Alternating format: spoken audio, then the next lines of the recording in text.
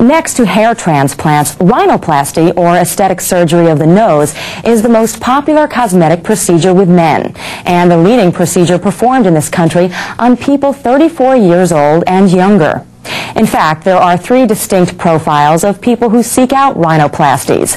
The first are the teenagers, who prefer to begin adult life with confidence in their look. Next are young adults in their mid-30s who have decided to treat themselves with something they've desired most of their lives. And finally, we have the over 50 crowd. These people may have had great-looking noses their whole lives, but are living proof that the nose seems to change with time, and they wish to regain what they once had. When rhinoplasty was introduced, the trend was for the signature nose. Providing the ideal nose, however, proved a difficult task to reproduce over and over again. Through the years, plastic surgeons gained tremendous experience. Rather than placing some form of the ideal cookie-cutter nose on everyone's face, the trend now is to provide the proper nose in harmony with the individual patient's face. We're speaking today with Dr. Mark Mitchell-Jones. Dr. Jones is one of only 250 doctors in America double board certified as both a plastic surgeon and as an otolaryngologist, commonly known as an ear, nose, and throat specialist. Dr. Jones has nearly 20 years performing aesthetic surgery of the nose and joins us as our guest medical expert. Doctor, with your extensive background in both disciplines, who is better suited to perform rhinoplasty, an otolaryngologist or a plastic surgeon? Pat, sometimes either or both. Let me explain a little bit. The otolaryngologist specializes in the inside of the nose. They concentrate in training programs on breathing. You change the septum, the turbinates, the sinuses. This is their forte. This is what we work on first when we do this sort of training. The plastic surgeon, in contrast, is more concerned about the outside of the nose, or the shape and the looks and the aesthetics. I guess if you had to pick one to do who's had both trainings, that's probably the best. And fortunately, I myself enjoyed doing both of these kind of practices and do a lot of noses because I've been trained in both settings. Okay. What are some of the important issues that someone should consider if they're thinking about having rhinoplasty? One needs to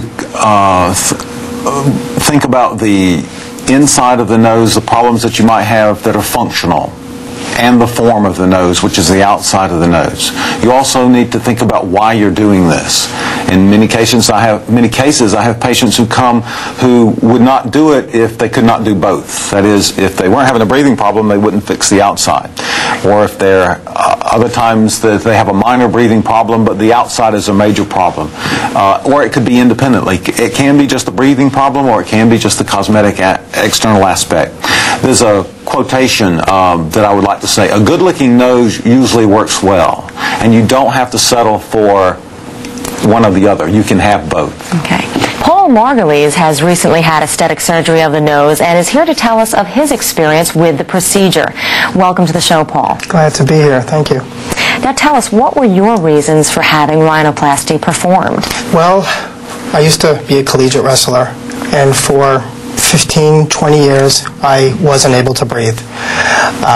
So I believe the main reason why I did it was to breathe and be a little bit more better looking. I had a little bit of a ball at the end of my nose, so 10% was probably for cosmetic reasons, but the most important thing, I just couldn't breathe. Was to breathe.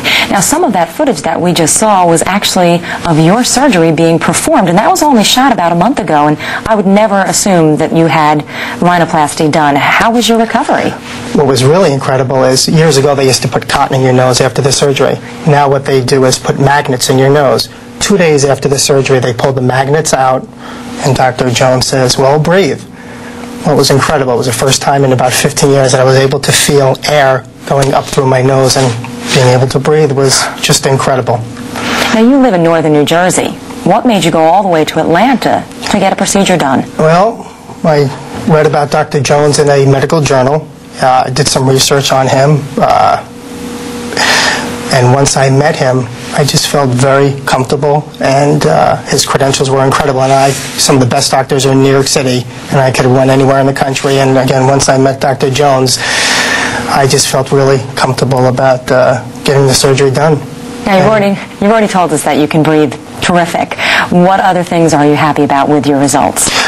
Well, as I told you, some of it was cosmetic, and I had a ball at the end of my nose, and I was a little uncomfortable with that. And now you don't see the ball, do you? No. How do I look, all right? It looks good to me. Now, what do you offer patients as far as post-operative care goes? Again, the education in the beginning so that they know what to do afterwards is probably the most important.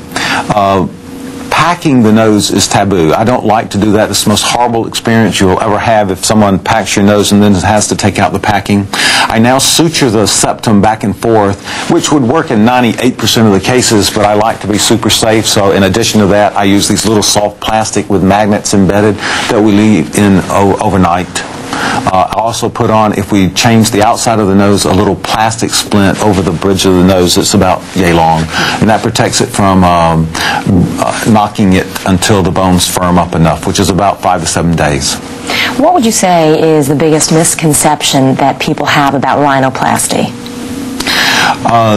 That it's going to be too radical a change, and indeed that used to be the problem.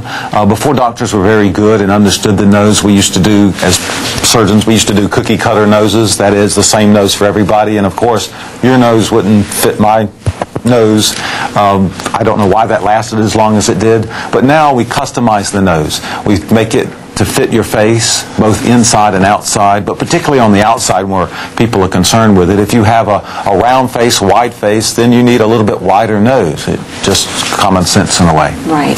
Well, Paul, thank you for joining us today. Thank you, Pat. When we come back, we'll examine no visible scar breast augmentation and hear from a young woman who's had the procedure performed.